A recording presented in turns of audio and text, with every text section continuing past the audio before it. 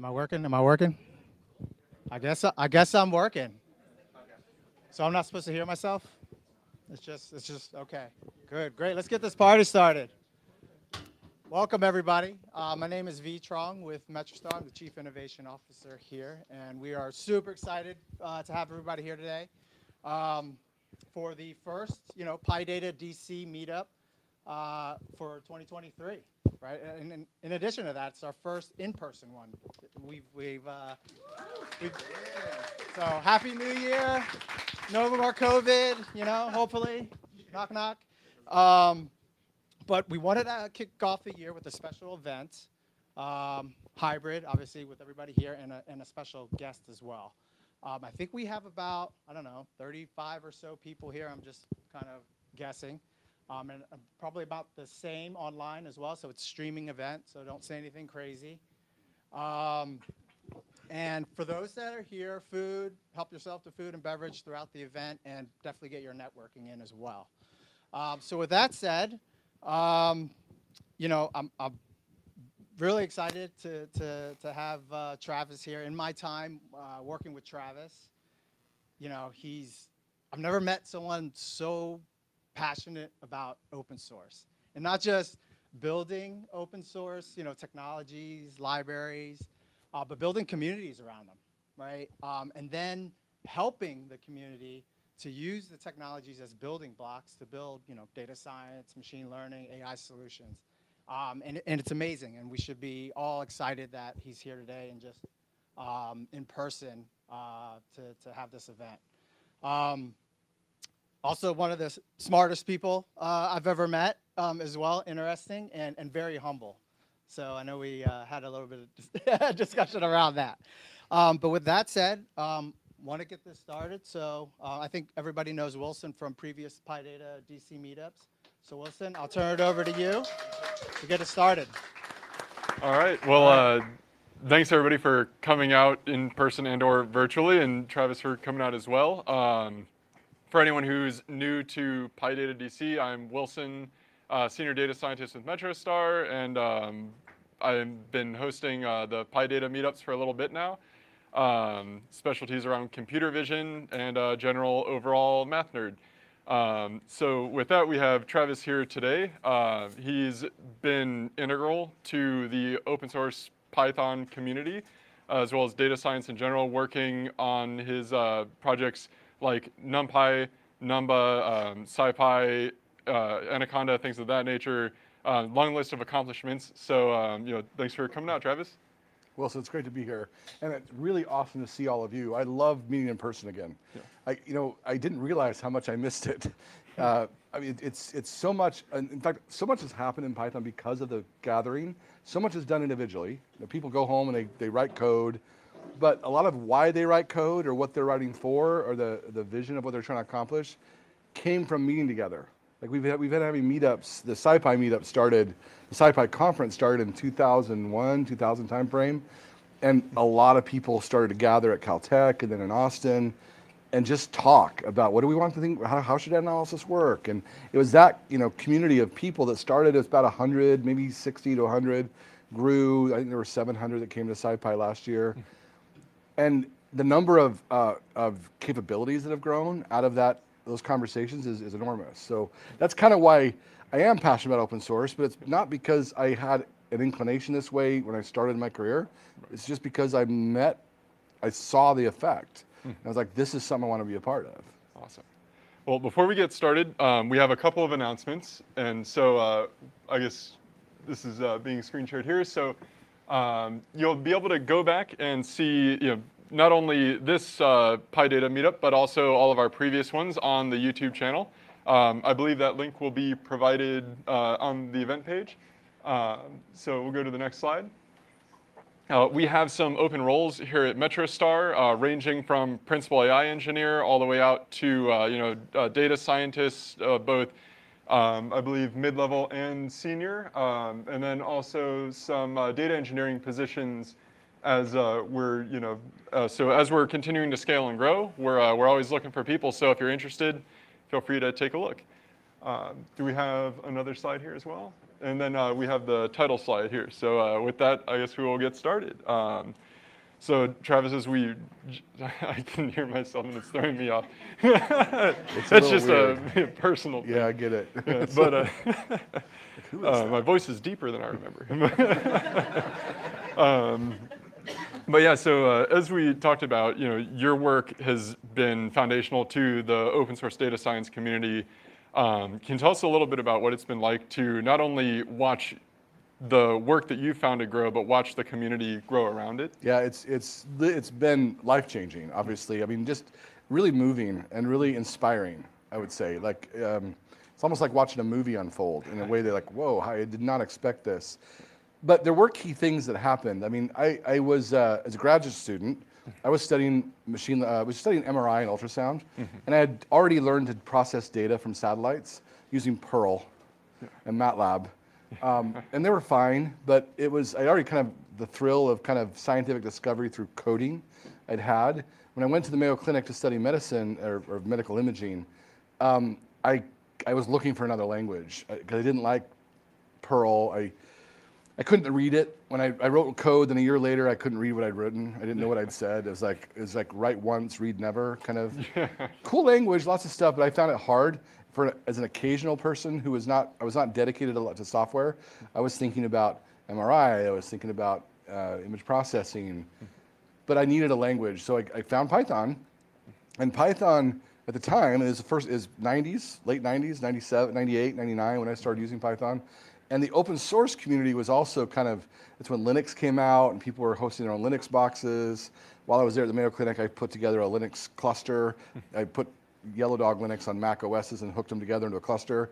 And I put an MRI simulator on it. And like I learned a ton doing that. And I loved the fact that there were these communities out there they were just sharing code, and that code I could use. And I wasn't sort of trapped. I had previously, when I was using MATLAB, I hit a brick wall. Like I wanted to write a C extension to MATLAB, and I was having a problem with the license server, and I couldn't run it because it wouldn't talk to this server. And I was like, that had happened to me before, and it was just so frustrating because I couldn't make progress. Not because my own weakness or my own technology problems, because of this weird licensing thing. So those experiences meant this was so much more exciting. I could keep going, I could keep building. Then I started to do things like, I can write documentation. And I wrote the docs for numeric. Numeric was an array library that existed in Python when I showed up. It was written in '94 by a graduate student at MIT named Jim, oh my goodness. I hadn't even my slide. Jim Huguenin. Yeah. Jim Huguenin wrote this. It was a really cool tool. It actually was an array, a tensor, that could do broadcasting. It had floats instead of just doubles. Really powerful tool, actually. And I started to use it, and I said, we're missing a lot of stuff. I got addicted to helping the community and then seeing the response. So the first thing 98, 99, you can go back and you can look at the mailing list. These are all public, actually. You can go look at the mailing list. All the conversation was public. People talking about, we really need to have libraries like optimization. If we just had that in Python, then we could just rule the world, it'd be great. I went, yeah, you're right. I was this young, inexperienced student. I thought, that's a good idea. I should do that. Not telling my wife, I have 3 kids at home, and she's thinking I'm getting my PhD and trying to go make money. But no, I'm actually writing software. So for a year, I went, man, what was I doing that year? My thesis wasn't probably making much progress because for a year, I was basically writing code. I wrote, libraries that effectively pulled Fortran, made it accessible to Python user. And Python's extensibility made that possible. Yep. And the sharing made it possible. And I was doing it quickly. Like I wouldn't take very long. I'd take a few weeks, put something out there, and I got response. Yeah. Like not overwhelming response. That's not, I know nowadays we have millions of TikTok followers, whatever. It wasn't like that. Like I had like 2 or 3, right? But man, that was awesome because I'd go to conferences and publish my papers and nobody would respond. But I was actually getting people responding to this code I was writing. And so that was addicting. And it was like, if I look at retrospect, I say, yeah, you were trained. the society trained you to do this.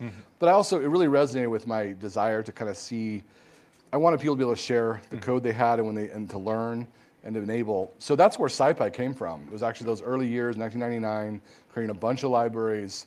And when I started to do that, other people started to do similar things. There were similar things happening. There was John Hunter, who wrote Matplotlib, right? It was a plotting library. Pretty nice plotting library, actually, inspired by MATLAB. It's called Matplotlib. And he wrote, and again, he was doing kind of in his spare time, not doing the thing he was paid to do, but kind of related to what he was paid to do. As a graduate student, he basically wrote this plotting tool. And it was nice, and people started to use it because it was helpful. And then Fernando Perez. Fernando Perez was a graduate student, again, delaying his PhD to write IPython, which then became Jupyter. And you watch that happen. All this was early on, like when Python 2 was still there. And this is all working on Python 2, and Python 1 in some cases. And you watch this happen with a small group of people. There weren't that many users. Like you look at Python's popularity, it was not zero, but it wasn't big. In fact, I had a lot of people, they'd go, well, why are you using Python here? And when I first started to go into industry, so I was in academia doing all this. I was a student, and then I was a professor for a while as an electrical and computer engineering, and there is where I wrote NumPy. And the reason was because I loved SciPy. And SciPy was this collection of libraries that had now become a library called SciPy, and it was really a distribution of Python masquerading as a library, because it really had like 10 or 12 different packages all in one. But because shipping software was so hard, like how do I get this into people's desktops?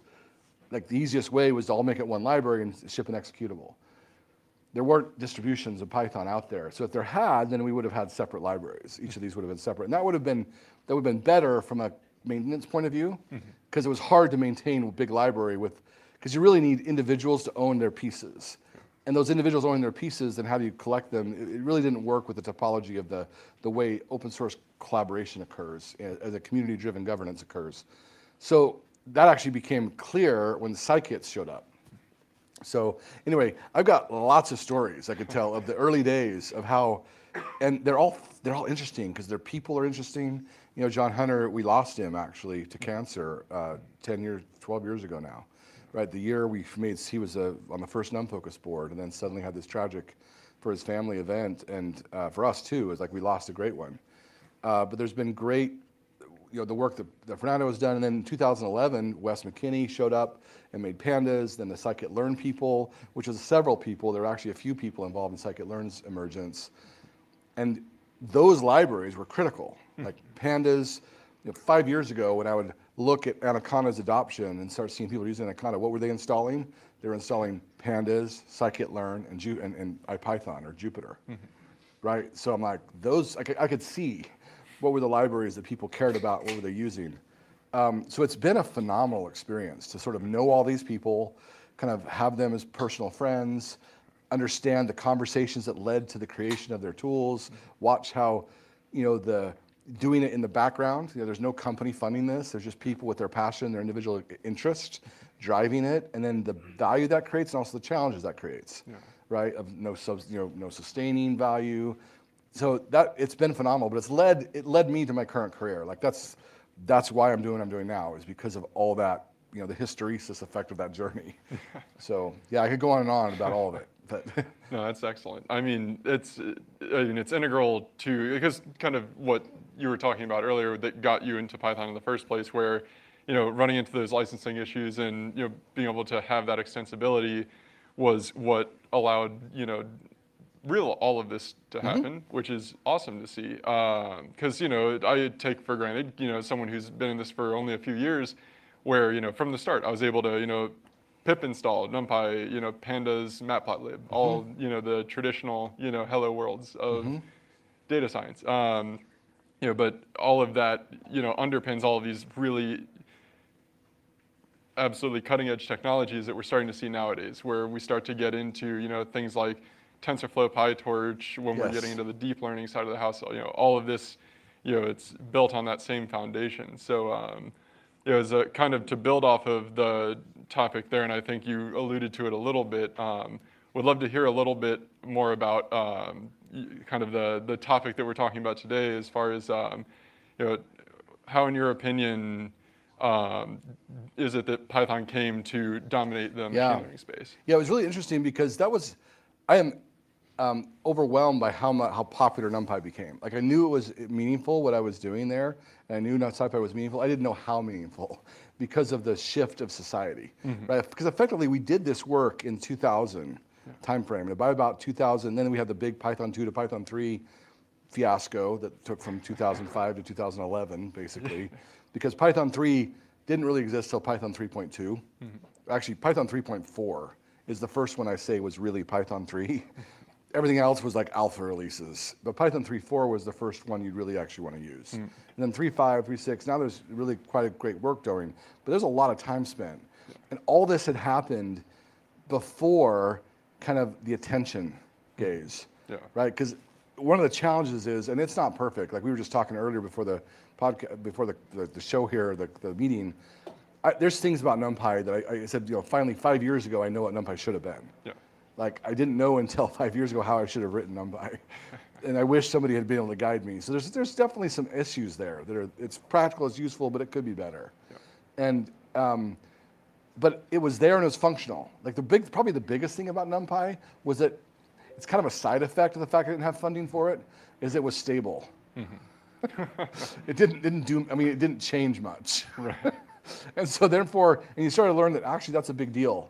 People need things that are a place to just call home. Like I know it's going to work, and I want to do something different, but I can make it work around. I can make it work my way. And so the extensibility of Python was huge, underappreciated actually by a lot of people. Like they think, why Python? Why did it succeed? Because you could extend it. Because occasional programmer could look in and actually make a new thing called NumPy that extends the language, and it could get used. But that ability was critical. I think the readability was critical. I said Perl was hard to read when I tried it. Python had the opposite experience. I did something a year later. I did something in 97. A year later, 98, I came back and tried to look at it. I went, oh, I know what I just did. I can read this. That was for me the point where I said, okay, I'm gonna do Python. It's readable, and so that's allowed a ton of people who aren't programmers. Like I wonder who in the room would consider themselves a developer. Like raise your hand if you consider yourself a developer.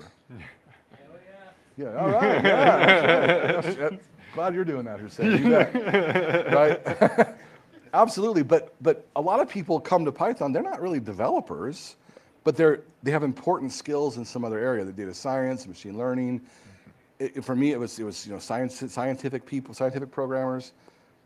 Like, in fact, it's a big blind spot. Like I have conversations with Microsoft in 2004. I've been talking to people at Microsoft since 2001, 2002, because they became aware of this sort of, but they were constantly underappreciating this market. They kind of felt, oh, we're a developer market. And they think, okay, what's about 12 million developers in the world? And like, there's a massive number of people out there, which is ironic since Microsoft actually sells Excel, which is the biggest occasional programmer tool that it has, has 100 to 200 million users, right? But anyway, there's a whole gap of people IBM and Microsoft were missing, not realizing there's a group of people. When you think about your language popularity, it's that occasional developer.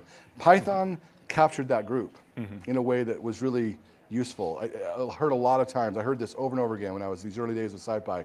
Yeah, Python fits my brain.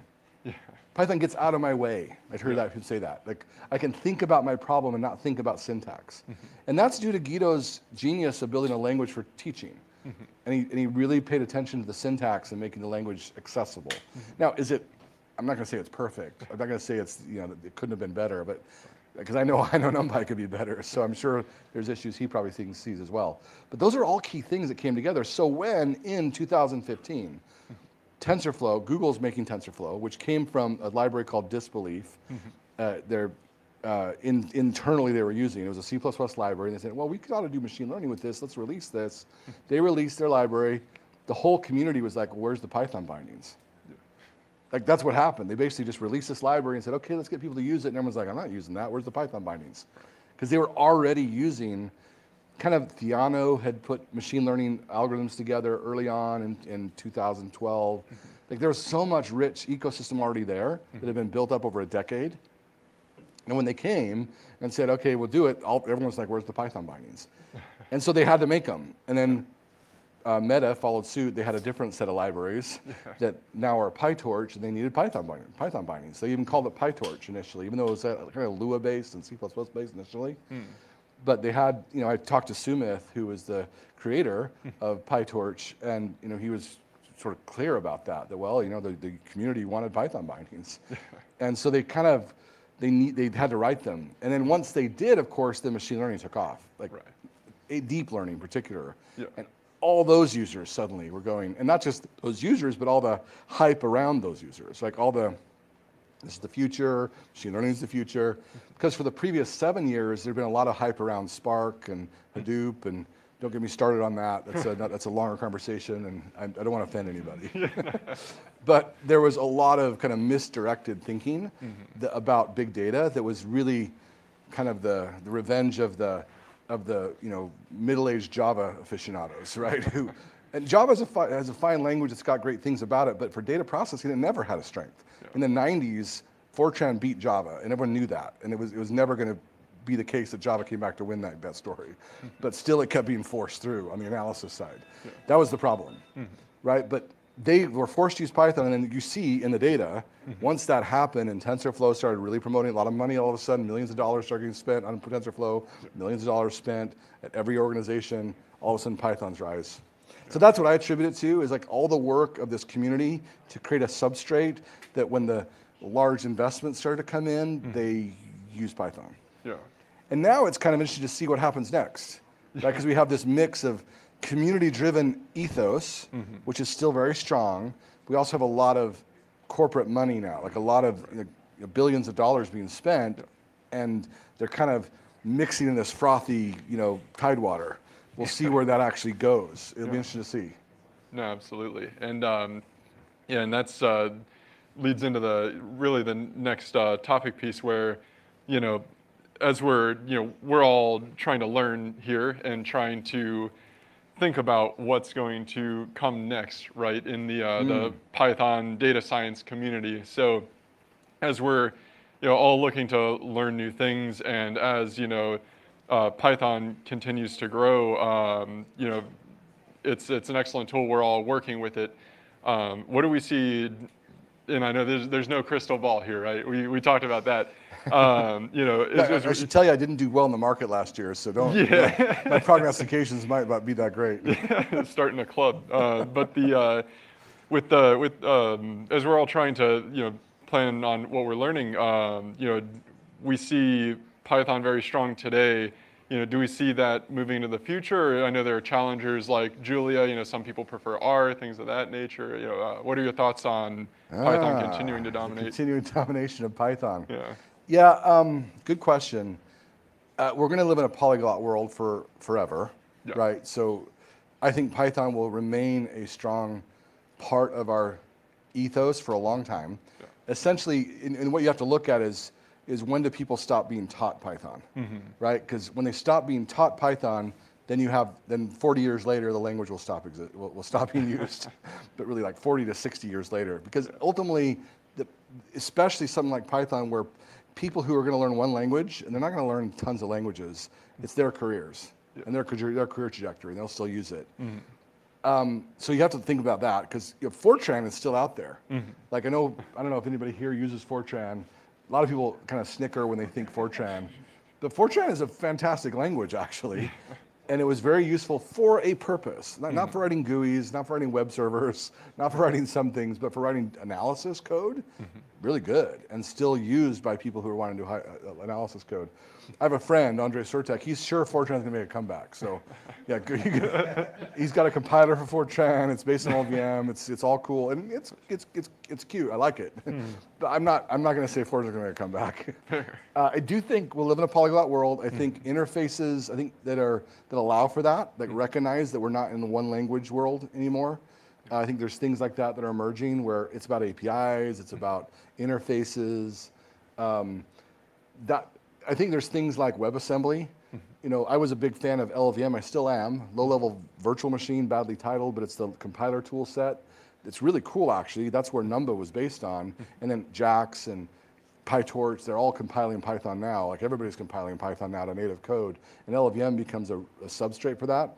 WebAssembly is kind of similar for the web. It's like it's a VM story. And PyScript was released by Anaconda.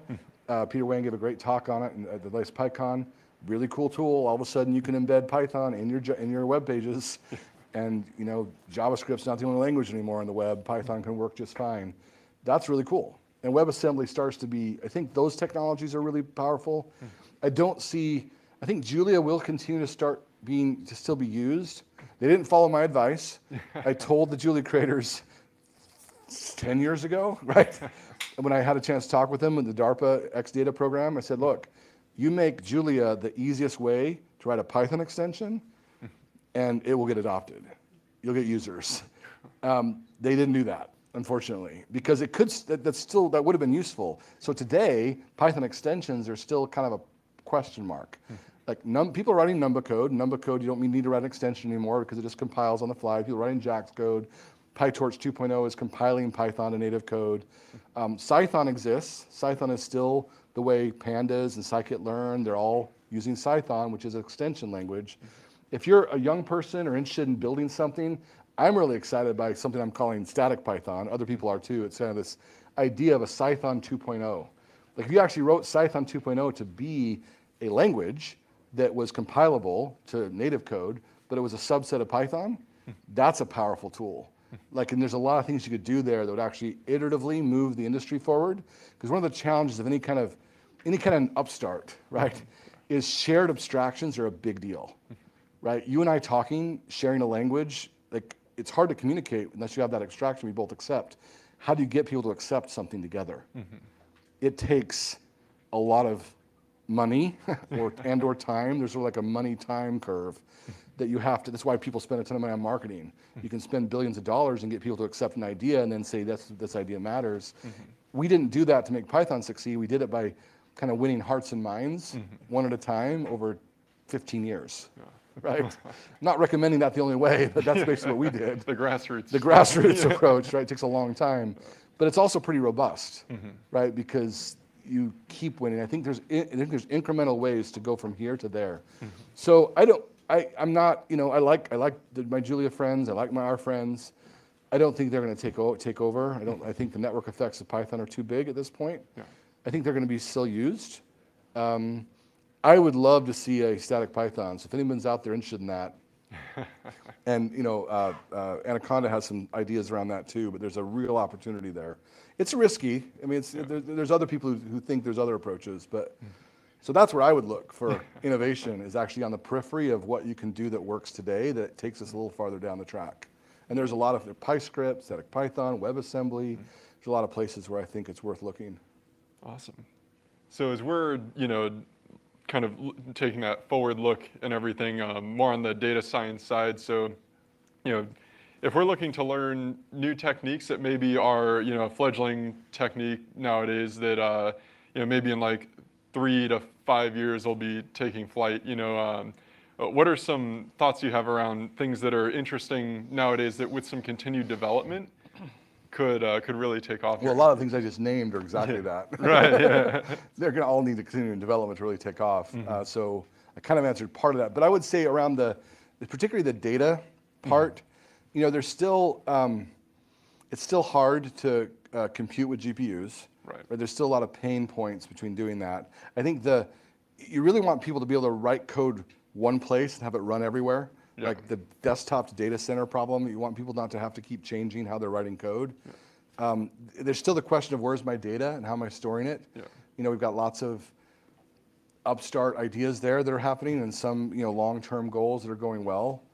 I think that deep learning and machine learning generally is still going to have wild effects that I'm looking at kind of the ability now you can actually go to Copilot, you can go to ChatGPT is showing it, but Copilot's offered by GitHub and you can basically just get code generated.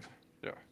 Like all of a sudden you just say, this is what I want to do, and then here you go, here's the code to do that. Whoa, that's impressive, right? Yeah. Where's that going to take us? So all of a sudden coding is more about, the weights of a model I'm waiting. I mean, if you think about what a deep learning model is, like it's not code in there. No. If you were to take apart a deep learning model, it's not like you're going to see if statements and it's an array. You're going to see an array of numbers, yeah. Right? It's like, Friedrich Hayek, who was I don't know if you know Friedrich Hayek. He's one of my heroes. He was a student of the brain in the early part part of this by the 19th century, 20th century, early 1900s, and he, you open up the brain, you can't make sense of the brain by looking at it, right? Oh, I see all these stuff here. We still don't understand how consciousness works, right? But it's going to be similar. We're going to start seeing these artificial intelligence models that do amazing things. All of a sudden, how's that going to work? Like, how are we going to understand them in, I think, components and being able to understand how to build something like that? Even if we're not all going to be doing trainings at the level of ChatGPT, understanding how to train a basic machine learning model, or a basic deep learning model in particular, but also machine learning model to start. I think that's going to become table stakes. Like, developers will need, like, just like web programming, right? You have to learn to put HTML on a website up. You got to learn how to build a basic model. Yeah, awesome. That's good to know, because I spent a lot of time doing that. Yeah, job security for you, right? Yeah, it feels good, but yeah, it's sort of self-fulfilling.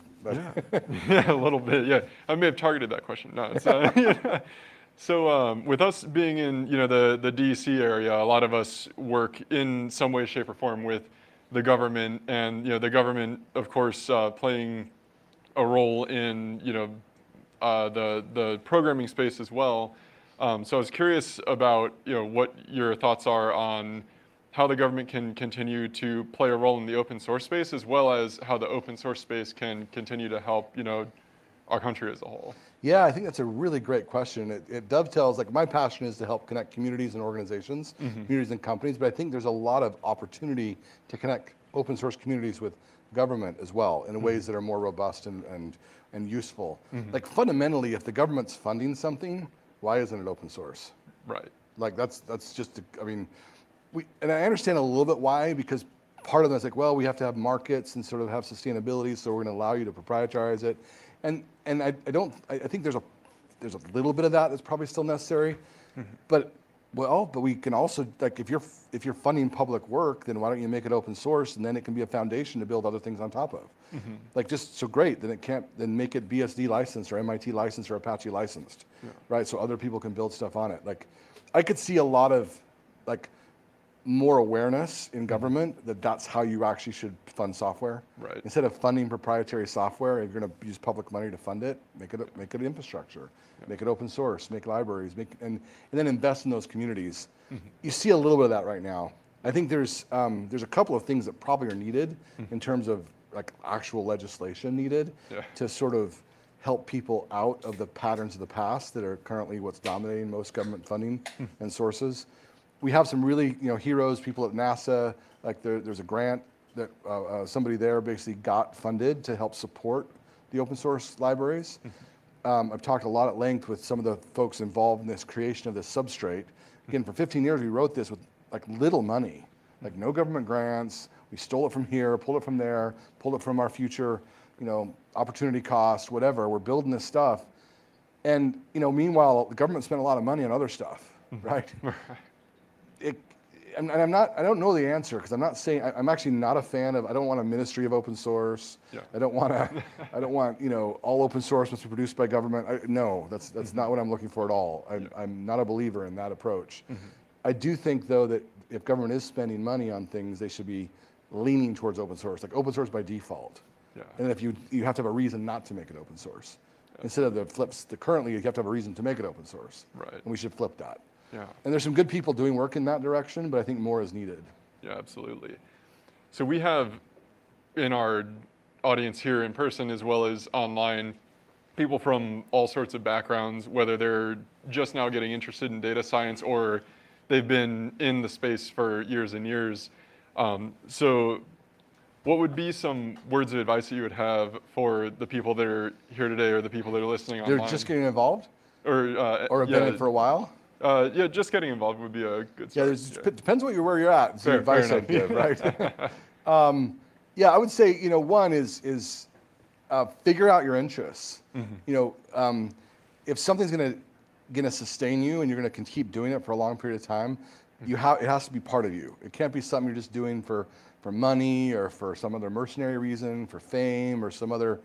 If that's what's driving you, you're gonna have a hard time, right? Because it takes a while. Another word of advice is don't give up. If you're working on something and you're finding yourself that you're not getting traction you think you ought to be getting. So one, in the past, it took at least 18 months, right? And that was in the past. That was with not as much, other competing interests. I think, 18 months is kind of a minimum. If you've got something that's out there, you're trying to see if it's getting adoption, keep looking at why, do some early beta testing, get reasons from people, but don't assume you're failing because it's taking a while to get adoption. There's, Dask is a good example. At Anaconda, we started Dask, and Matt Rockland, when I remember having a conversation with him where he was saying, man, Dask just isn't going anywhere. Maybe we should stop doing this, or maybe we're not doing the right thing. And I said, how long have we been doing this? Yeah. Like it's been 8 months or 9 months, or no, let's just give it, it's going to take at least 18 months. And so 2 years, again, 2 years, we should look at it. And there's projects I've done that I've stopped doing, but it took, a year or more to do before I'd make that choice. You got to give it time. So follow your passion, give it time, keep learning, ask good questions, find mentors. Don't be afraid to ask a dumb question. There isn't a dumb question. There are dumb questions. I'm sorry. Yes, there are. But I was gonna say, I could challenge that. Yeah, there are dumb questions. There are. I mean, but people are pretty nice, right? So, if they're not, then maybe you don't want to talk to them anyway. So think of the dumb questions you asked. They were just tests of someone you were going to talk to, and like, okay, you failed that test because you were rude to me back. So, sure.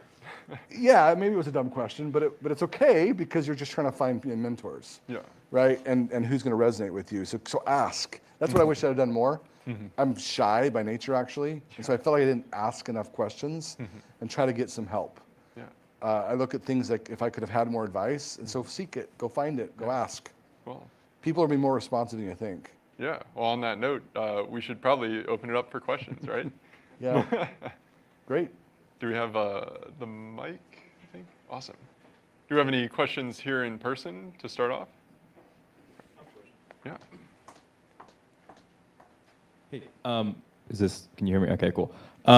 So you alluded towards it a little bit before with like ChatGPT and stuff, right? And so how long in your experience, or with your wisdom of the field, how long do you think it is before ChatGPT or other tools like that are building out major components that can be used in live systems? And then with that in mind, what do you think is the first area to get automated out? Like, what do you see as the lowest hanging fruit of automated code creation that's just gonna Great question. Great question. So I think we're actually pretty close on ChatGPT type systems. You already see with Google Copilot from GitHub. I think we're 2 years, right? Even 18 months. I mean, I think some of these things you'll start to see soon, right? I think it's possible to build them now. I've watched people who are pull stuff together and do it now. So if you're on the cutting edge, you can do it in 3 months, right? But something produced in 3 months is going to need some time to mature before people will actually use it in practice. But a couple years, honestly. One thing though, I think the lowest hanging fruit is Stack Overflow.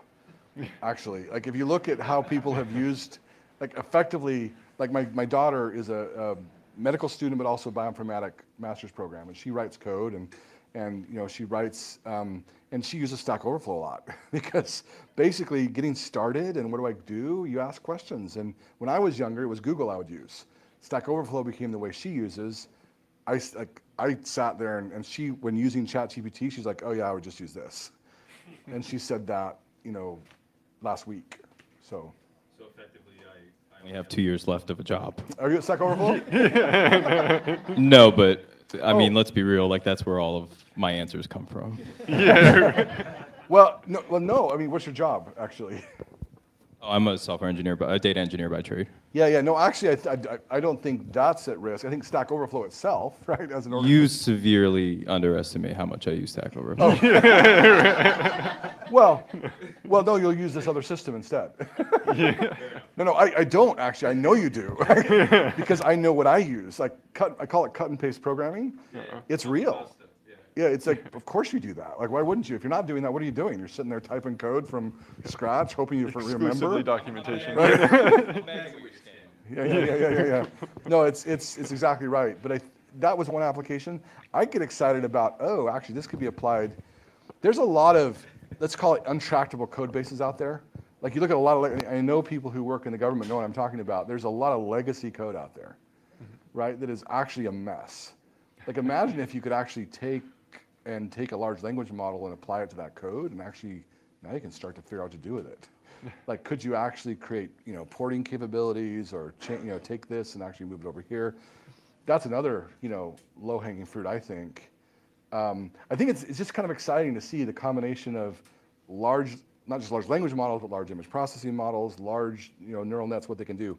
I don't think they're going to make your job more fun, and you're still going to be needed, because it'll be a while before we're comfortable letting a machine do all that work without at least someone to say, yep, I stand up for it. I'm the person that says, yeah, that's okay. How long, I don't know. I mean, it depends on what you're doing, but you'll have to level. I mean, if your job is just making API calls between SOAP and XML, yeah, start learning more. Don't just keep doing that. But if your job is to actually make computers work for humans and do good things for them, there'll still be a lot of need for that. No, great question. Thanks. Simon with Global AI Fund. Travis, I look at your bio as the founder of Anaconda, NumFOCUS, and PyData, creator of NumPy, SciPy, and Numba. And I'm curious, what is the difference, what has been the difference for you between the two, between being a founder and a creator? Oh, that's a great question. Yeah, it's very different. Yeah. In some sense, there is a difference. In some sense, there's not. Because when I talk about, so there's a period of time when I was writing NumPy that was very lonely, right? There's a period of time when you're building a company that's also very lonely, where you're basically doing something and trying to justify your future existence. Right? You're thinking, what is this thing? I got to make it so other people will care about it. But then how you decide whether that's something people are going to care about, you have to go engage with other people, right? NumPy is what it is, not because I went off for many, many years and wrote something, because I was a participant in the community, first of all, and I saw a need. And frankly, I wrote NumPy because I thought, well, nobody else will do it, and I think it needs to be done. In some sense, Anaconda exists for the same reason, because I was an older founder. In fact, I had the mistaken notion that you couldn't be a founder if you were older than 25, right? Because my understanding of a founder was someone that could live on ramen noodles and would just have no money and then kind of build something awesome. It's sort of this hypothetical notion. It's not true. So you have to go engage with people, and but it's a little bit like the maker manager difference, but NumPy had a manager portion too.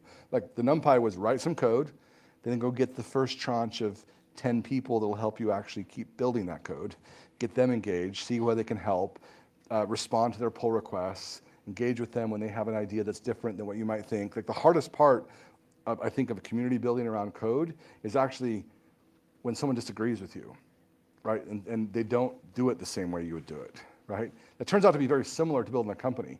When you need somebody to come into your company and they don't think like you do exactly. And that's actually a good thing, because you want the company to be bigger than your mind. Like if the company you build is only as big as your mind, it's not as big as it could be. It's not as good as it's not as robust as it could be with a bigger group. So that's some of the similarities but differences. Money is the other one. Like with NumPy, I didn't have to really worry about trying to raise money, and with being a founder of a company, I've had to worry about money. So I have to get people to write a check, right? And I wasn't that good at doing that with NumPy. Getting people to write a check, but I come fund this thing. I didn't try that hard, but with company building, you have to get some money to start with. Hi, Travis. Yeah. I'm here at MetroStar. Thank you for talking about some future trends that you see in technology, and thank you for giving some of your advice to developers and data scientists. My question would be, what is something that bothers you within the open source community, and how would you change it? Ooh, that's a little bit loaded. Are we on stream? Be ready to be canceled.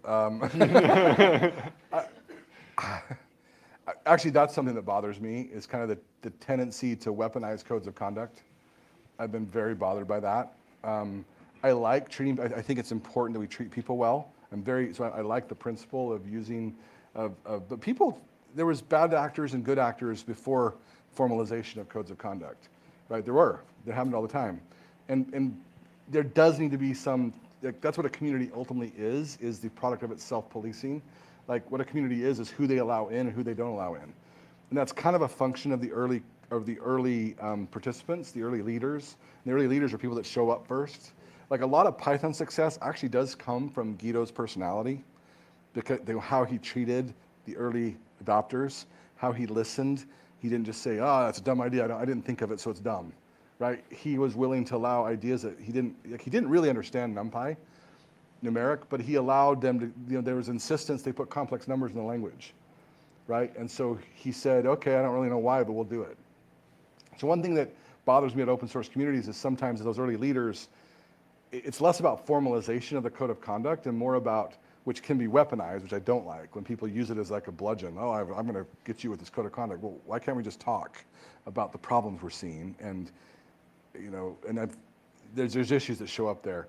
But with early days, like when you are a participant in the community, engaging honestly with people and not trying to game it. Like, sometimes you see a few people, and maybe they're wanting to participate, so they come in and they'll make some, "Oh, cool, I made a small change to that code, now I'm a contributor," and why are you doing that? Like, what? You're just wasting people's time. Like, I'm not talking about small changes that are meaningful. Small changes are fine. If you went in today and fixed that typo in that doc string, awesome, that was helpful. But going in and saying, I added 2 spaces between these words and added a comma and replaced a comma with a semicolon. Why? Well, just so I can get my name on a contributor list. That behavior is really not great. It's also easy to detect. So it's like, you're not doing yourself any favors. Like, everybody can see that this is a useless contribution, so it's not helping you. So I don't know why that does still happen though. Sometimes you see it with, like, the October hackathon that came out, and people said, "Oh, we'll give you a T-shirt if you make some code contribution." So people made a bunch of stupid code contributions and got T-shirts. Like those, that kind of stuff can hurt. I think just that's probably what mostly. I think the other thing that bothers me that's a little hard to talk about is the open source can be the tyranny of the available, the tyranny of the unemployed, the tyranny of people who have nothing else to do. And that's a little hard to say, because it's not to say people that don't have something else to do may have really great contributions to make, right? And I think actually the fact that Python created all this incredible software was because the people that didn't have anything to do were students. It wasn't like they didn't have any value. It's just they were in a time of life where money didn't matter as much. And so they could just work on what they cared about, right? Because of the choice they'd made to be a student. I mean, it was a selective bias. The people had already made that choice, which is a questionable choice in some degree. Like why should you be a student and not make money and go get a PhD? You're not going to make more money than you should go make money now. That's still a question. It's a really open question. And it's a good point. People had already done that, decided to go get the PhD, now had some excess time and used their time to build software.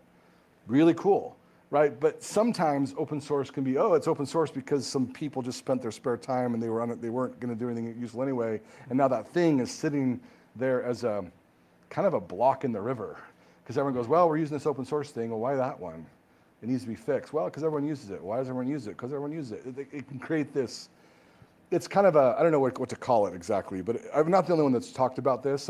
There's some French writers that have talked about it better than I have, just about this kind of sense of open source can sometimes stall progress because people think that, this is the open source way, so we should just do this, instead of, no, actually it's a bad approach. We should undo it, do something different. Yeah. So I don't know, hopefully that gets the people talking, and if I said something to offend you, I don't mean to, and you can definitely happy to be corrected and to learn something new. So I was just gonna take one of the questions that we had online really quick. Go ahead. Awesome. No offense. Yeah, I got you next in line.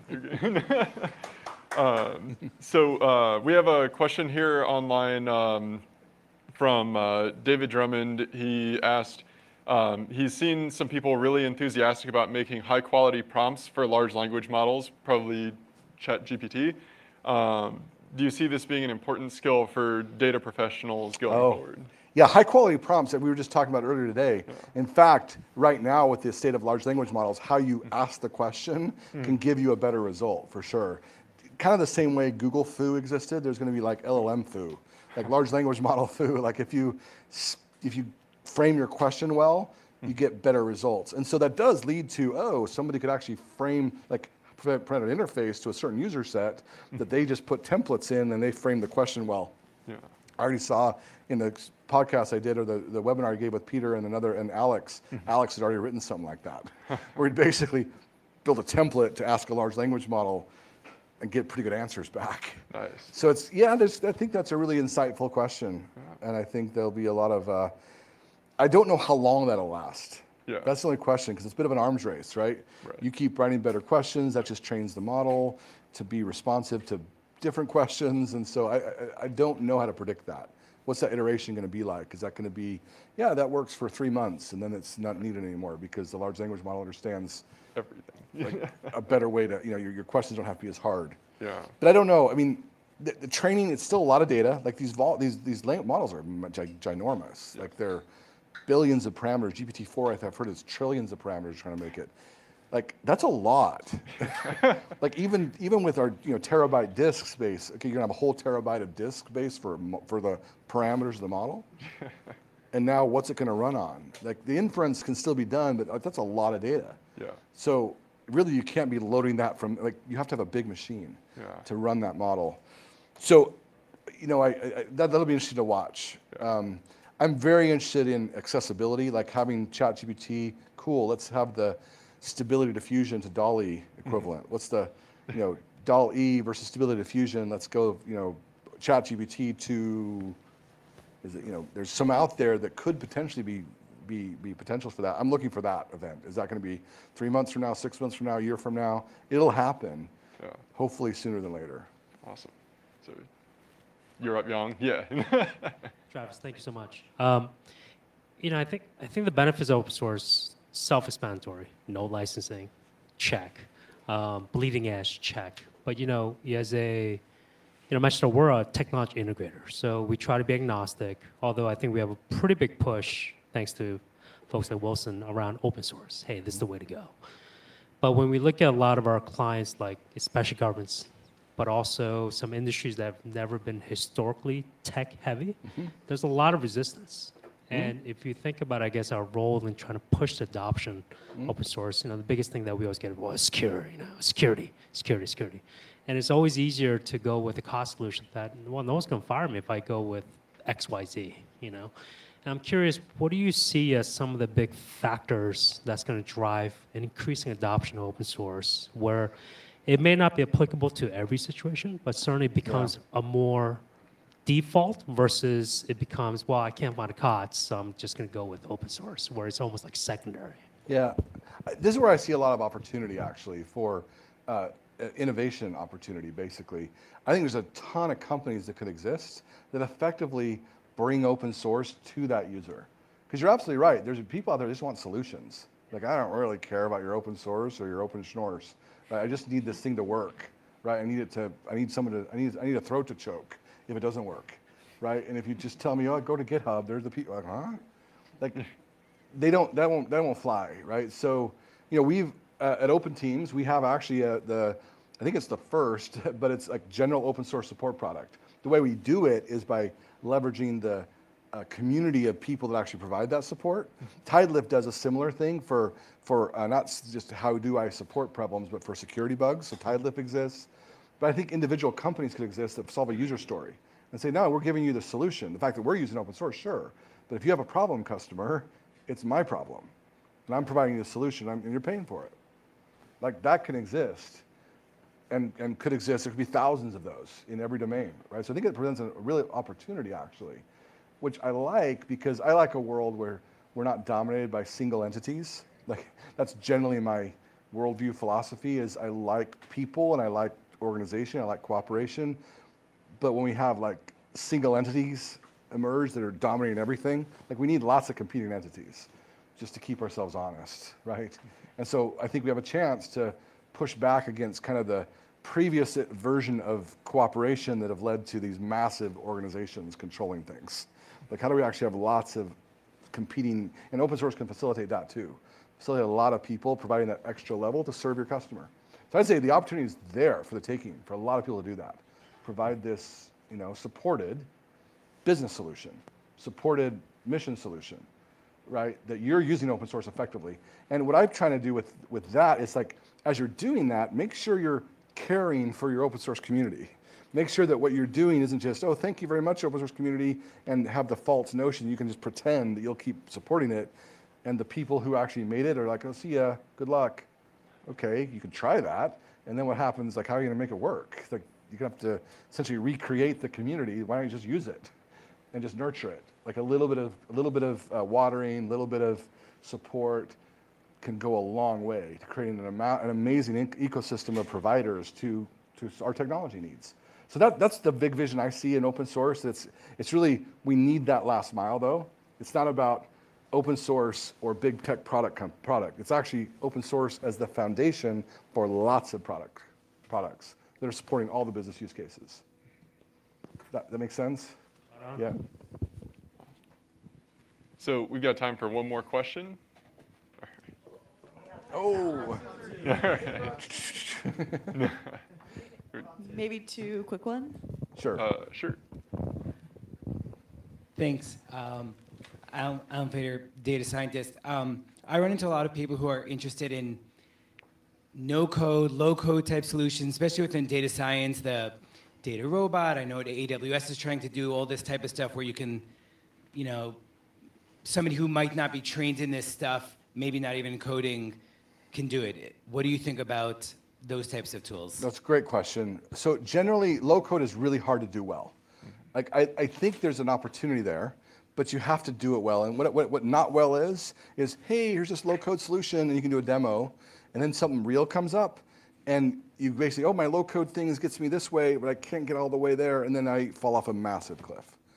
And it's massive. It's like it's even deeper than if you just started down here. You know, you look at Python. Python's kind of a low-code tool already. You know, because it's already wrapping libraries that are more complicated. So there's already that level of abstraction. I can see a space for lower, like higher levels of abstraction, but you have to do it in a way that you can go back and forth. I think that's what's typically missing is that how easy is it to go from your low-code solution to your I can see what it's doing at a different level. Again, that's just a hypothesis, but I think there is a place for low code, and I think that's an opportunity actually, Horizon right now. There's a few people out there doing some interesting work there, but you have to do it well, and doing it badly has been done a lot.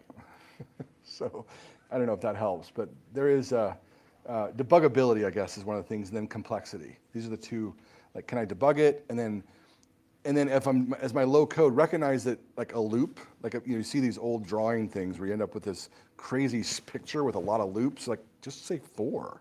Like you don't have to, like, don't do this in a weird way. Like code, like a function, maybe the best low code solution. Let someone write a function. Anyway, so I think you just have to be careful and not assume that nobody can type text.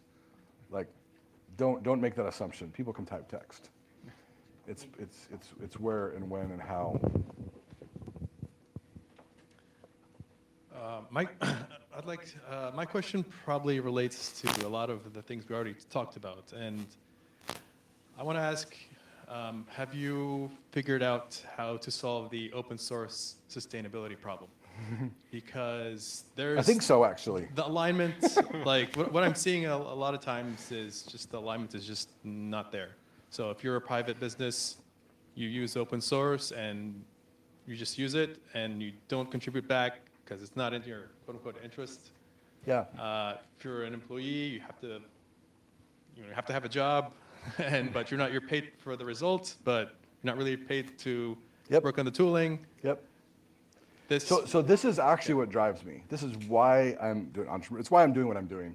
Like a lot of people ask me, why would you go get a job, do something else? I'm like, well, could I go do that and then still solve this problem?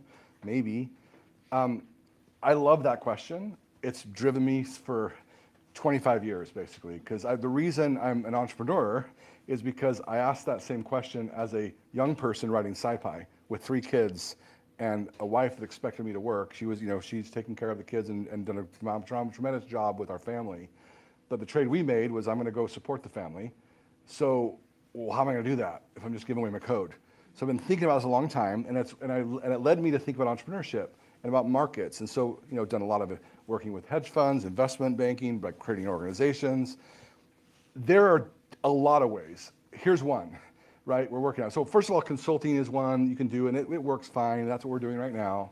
It's not the end all, but we came up with a plan. I'm really excited about it, though. I just need about $5 million to do it. So if anybody has $5 million they want to put to work for something that would absolutely change the world, like trillions of dollars of outcome, let's talk, because I believe we know what to do. It's a concept we call FAIR-OSS, and what you do is you get companies to give part of their equity or revenue to open source itself through an organization, custodian.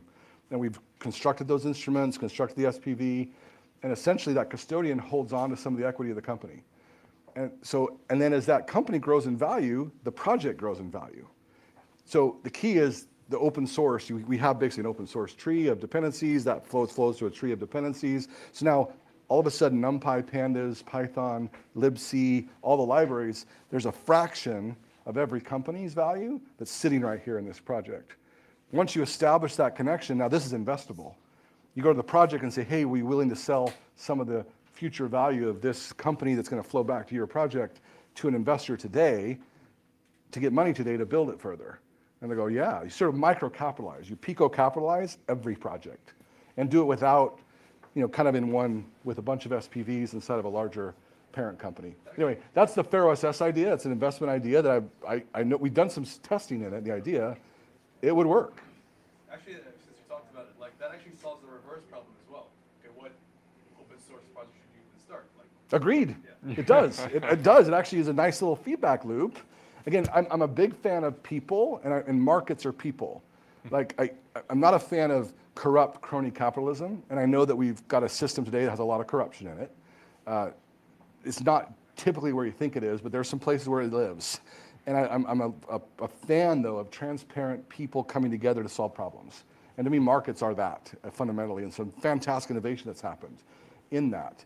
A lot of misunderstanding about it, unfortunately. People don't know important concepts. They should be learning in 8th grade or 5th grade or 6th grade. They don't have it.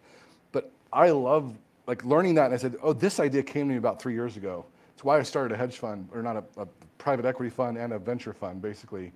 We've experimented with it. We've got some companies to commit to it. Unfortunately, it's one of those things that requires a consistent investment over a period of 10 years. So I've got it. That's what the $5 million would do, is $500,000 for 10 years. A long enough time that you can make it work, because it's not something that will happen in a day or a week or a month, or basically it's doing this over 10 years. I know we could change it. I know we could solve the problem. But that's what I need, and I don't have that yet. I don't have $5 million that I can put into it yet. Somebody does, and you want to change the world, come talk, man. I'm happy to, let's make it work. Let's make it happen. Awesome. Well, we'll go ahead, and we're here at the top of the hour, so we're going to kick off here in person the happy hour. I believe we'll be going until 7:30 here. And thank you for everyone who came out, attended today, whether in person or virtually. Appreciate you all making it out. And thanks, Travis, for being here. You bet. Pleasure. Thank you.